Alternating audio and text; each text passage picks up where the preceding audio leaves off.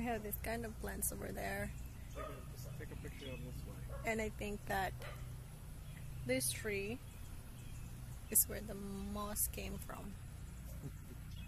No. This moss comes from Mexico.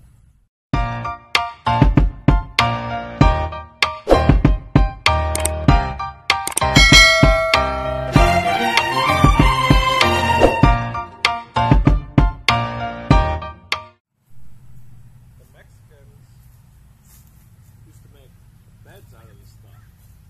They would make their bed mattresses out of this stuff here, and they bring it here from Mexico in the beds. But it looks like it's the entire neighborhood. It's the entire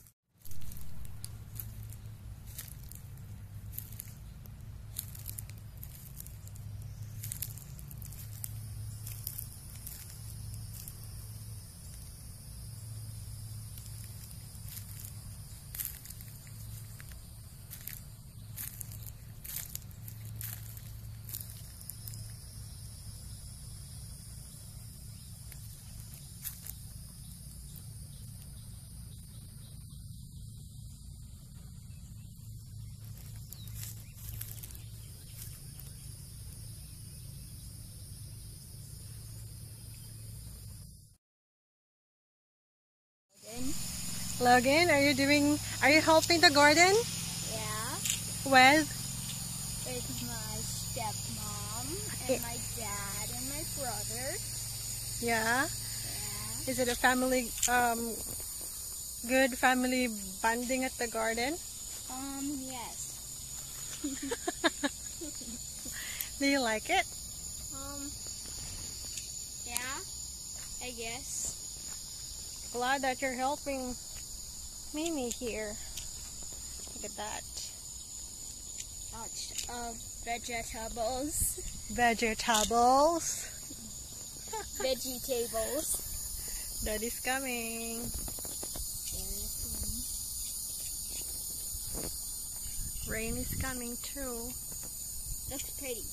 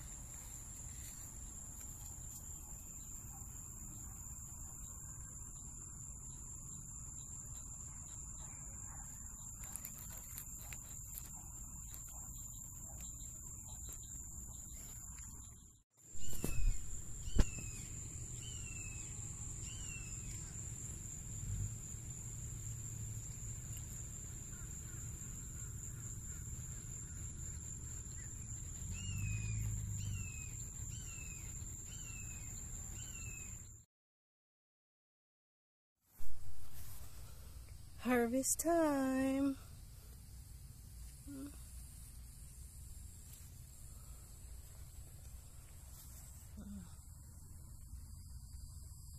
Maple.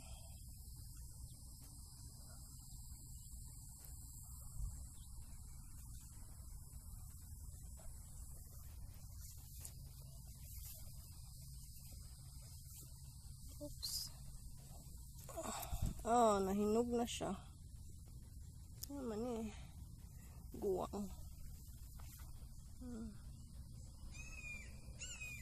What? Siya.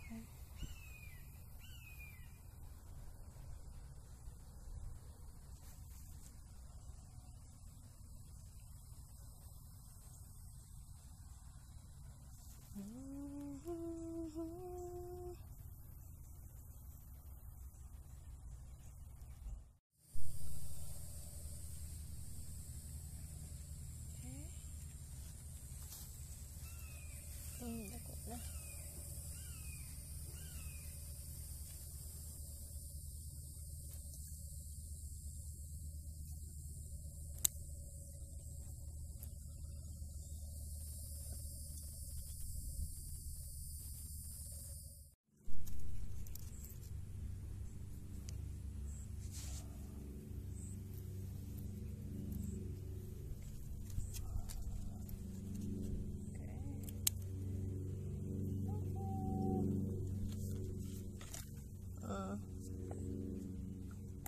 Ay, shit. Sorry.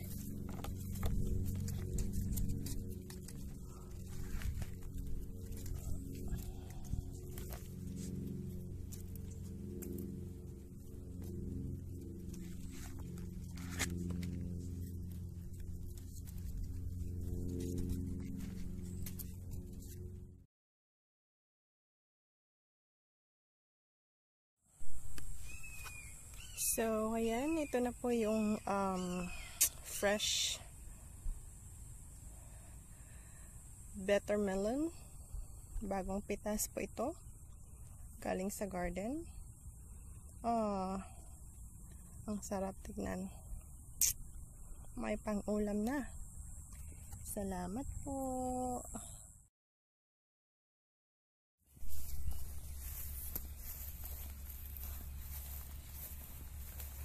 Kainit sa panahon.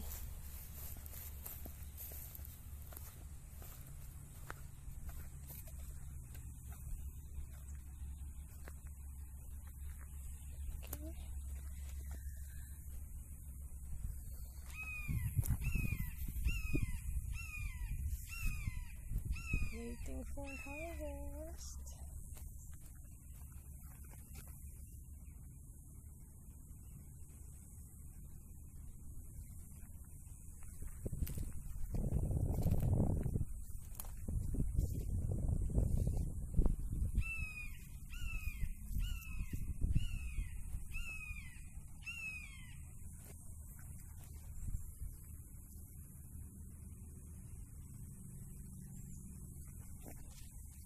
May mga malalaki ng okra.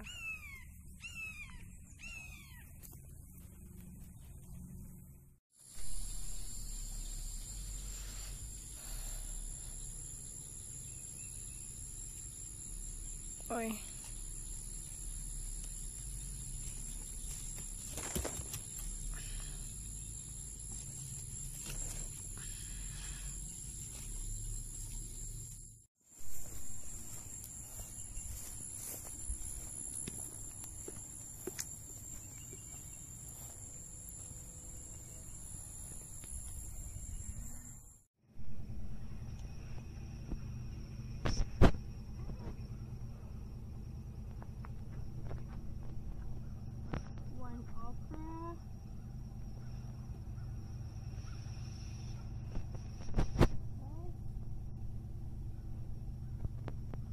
Second okra.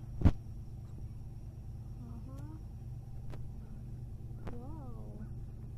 There's a bunch actually. Look at that. Okras.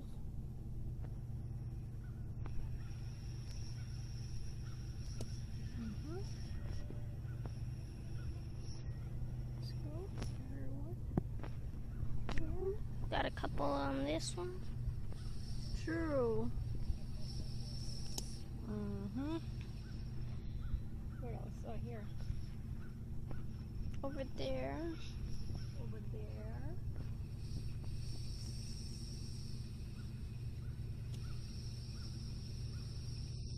What else? Over there. See. I wouldn't call that a milker, but yeah.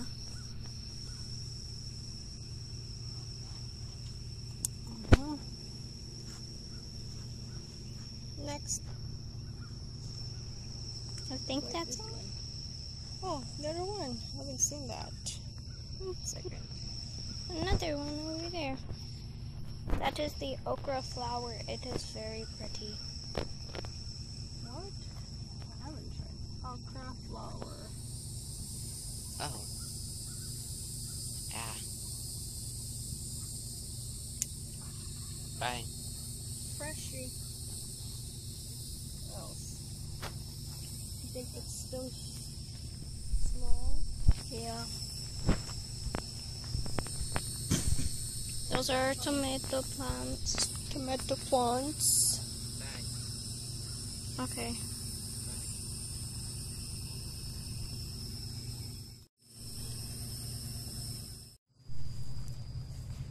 Another batch for bitter melon. Ian. Oh, you go here. Any closer and the stick goes over the fence. Look at this. Baby bitter melon. It become ripe when it's still so. Oh, over there, I've seen one. It's in the ground. Wow. Look at that. Oh. Pretty big. Packing them all. The first that I harvested is bigger than this. I think the potatoes are ready to be done. Right. Potato hug.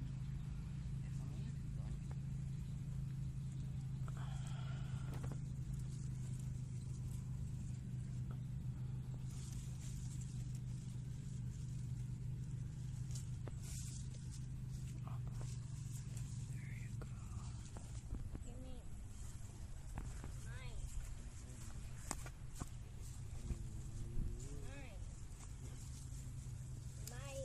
Mine. There's another one. Getting big too. Oh, there's bugs on it. Bugs is everywhere.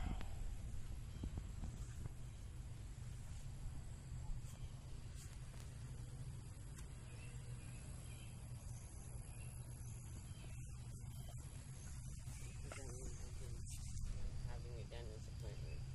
So when is this supposed dentist appointment? July, dude. July. What? 8, I think.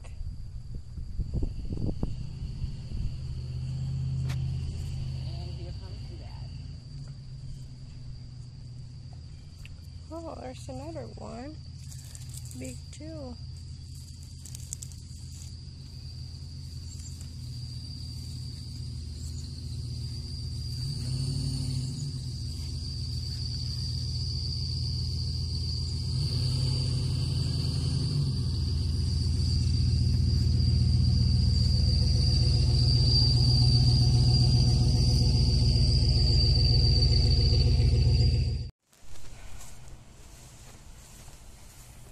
Pakita ko lang pala sa inyo yung corn dati. Ito na siya ngayon. Parang hindi maganda yung kinalabasan niya. Yung ewan if first time kong magtanim ng corn, kung need ba talaga ng fertilizer. Look at parang hindi yata maganda.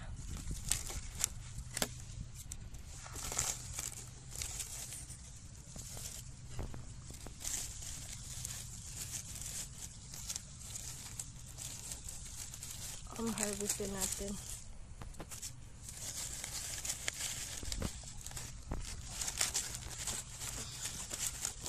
I'm not sure kung dapat ba siyang inani ng mas maaga. Kasi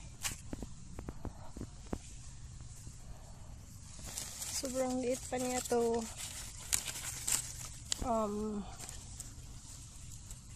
i-harvest, kaya pinabayaan. Pero ito yung nangyari. Pero may mga nakuha na kami nung unang ani namin. Baka pwede yung i-replant ulit. So tignan na lang natin.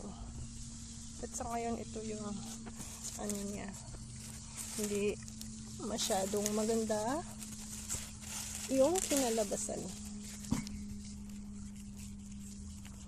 May mga ilan-ilan din siya bunga, pero yun nga,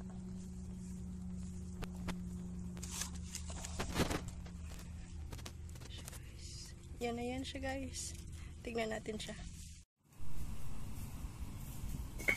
So ito yung mga mais na guys. Hindi maganda yung ani. Parang sa ano din yata panahon, mainit, tsaka pagdating ng hapon umuulan. Yung iba nga ano na, parang tutubo na siya. Pwede pa yata siyang i-replant.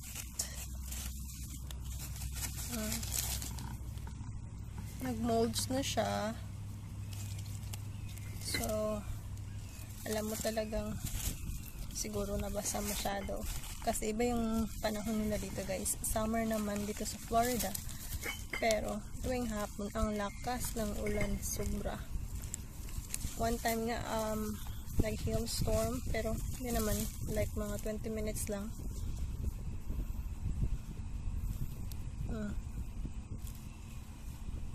May tubo na siya. Hindi pa na-harvest. Pero okay lang. Ganun talaga. Timing din yata sa pagtatanim. So, tanim ulit tayo next time.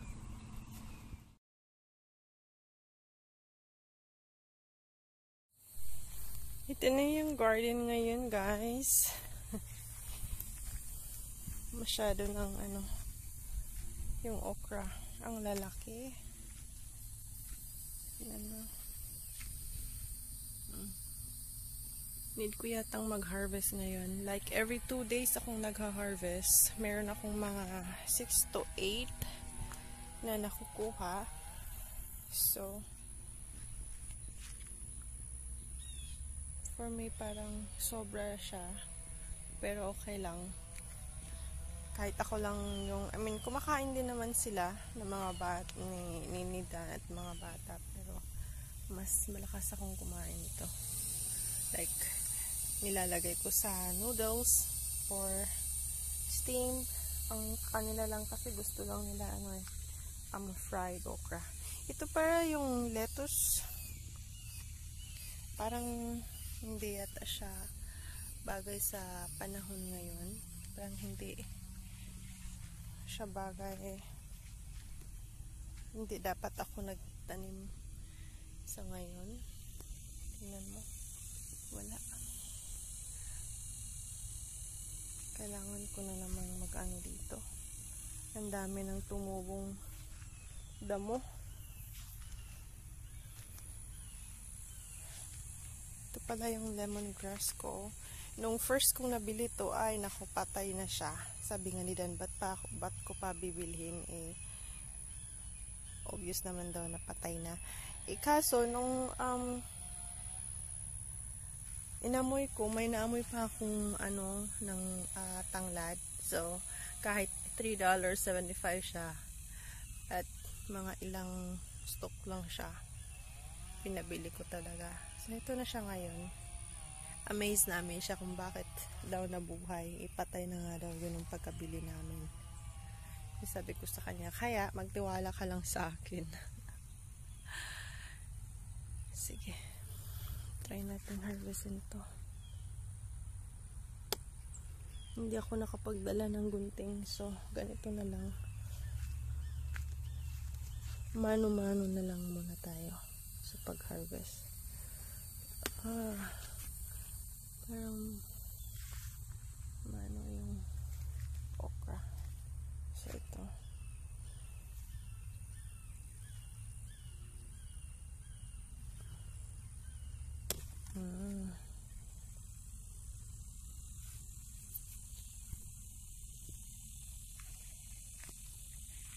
Ito, sobrang laki.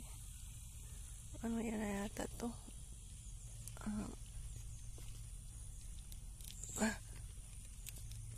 Aray. Okay. Matigas na. Ito pa. Ano pa dyan? Nasa likod pa. Ito pa. Harvestin na natin.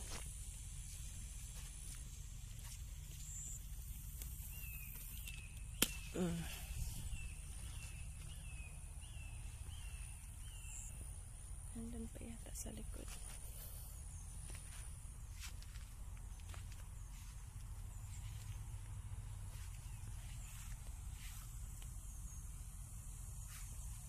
So may mga alanganin pang kuhanin. So perfect naman na siyang harvestin after 2 days na naman. Actually, this is our 6 days to harvest the okra. 6 times every 2 days. So not bad. Kasi kahit hindi ko pa naubos yung mga na-harvest namin. Ay, sorry. May mga ano pala, ginger. Yung iba namatay, pero may mga nakasurvive pa din naman. Yan. So, yeah.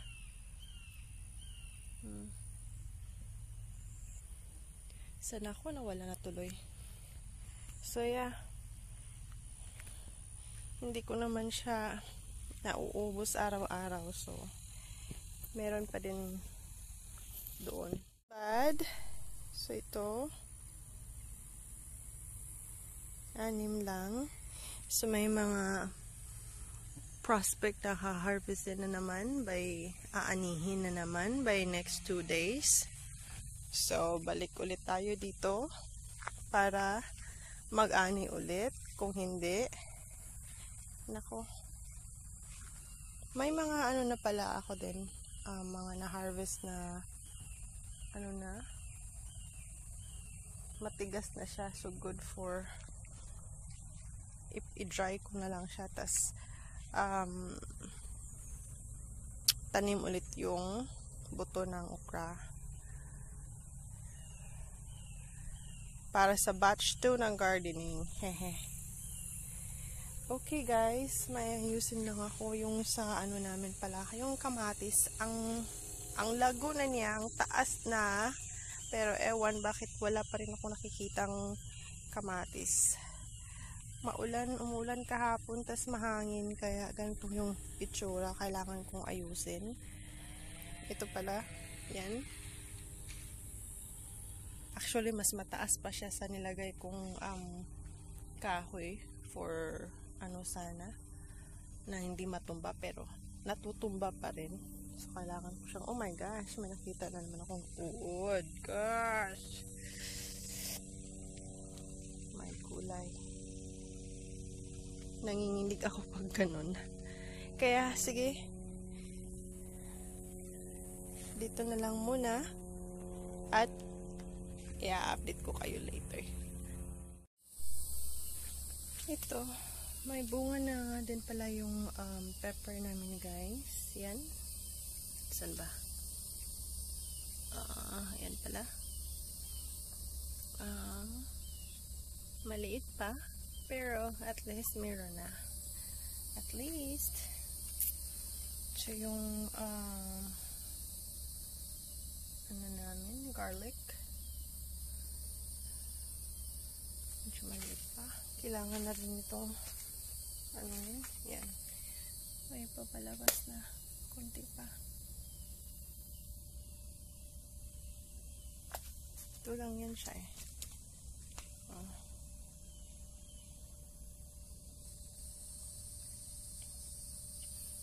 So, pakonti-konti. Ang maganda kasi dito, hindi namin siya tinanim ng sabay. So, like,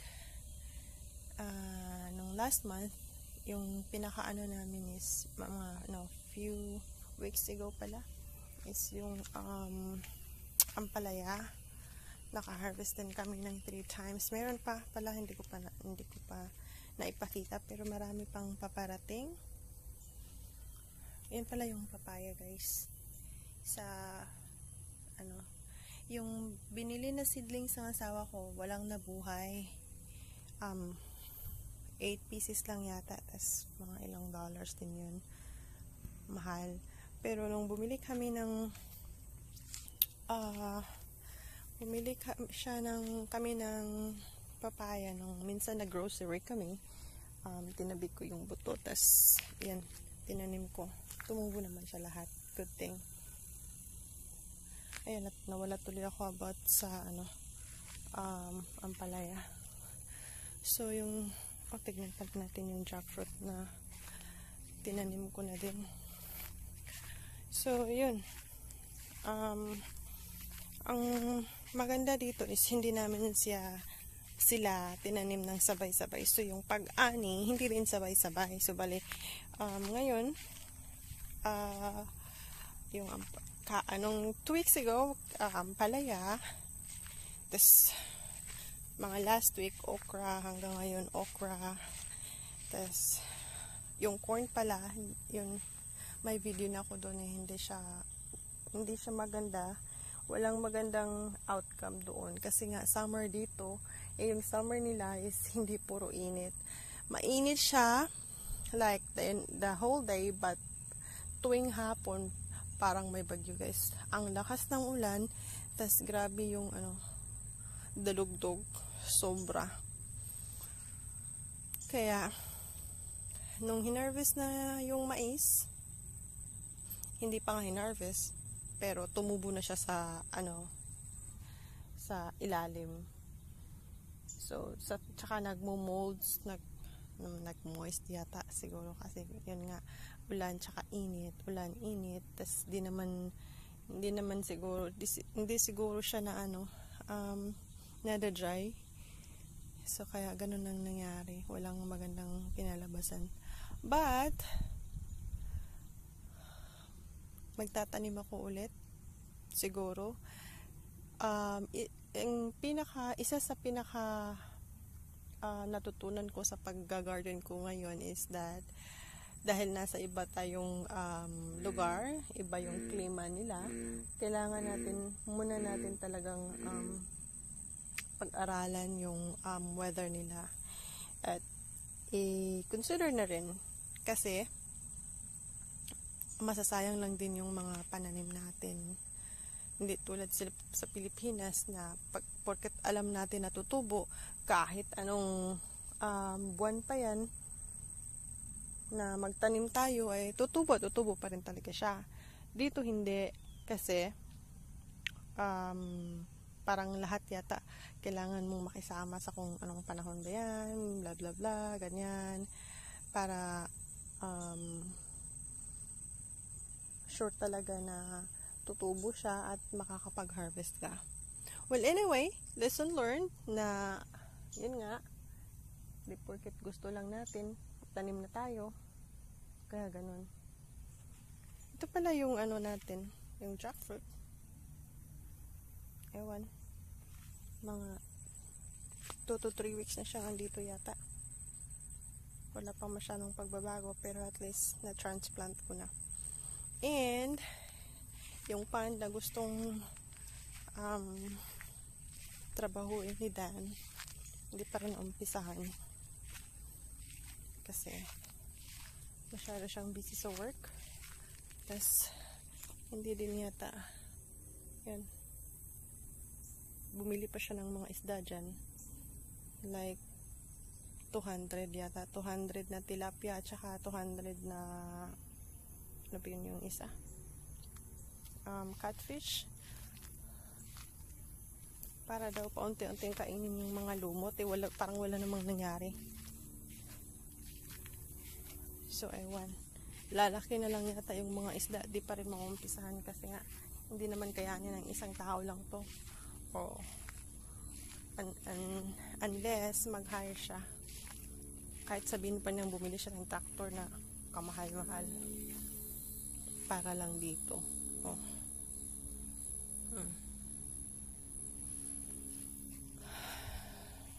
So, mag-aayos lang muna ng garden bago tayo magsisimula ng batch 2 ng mga pananim.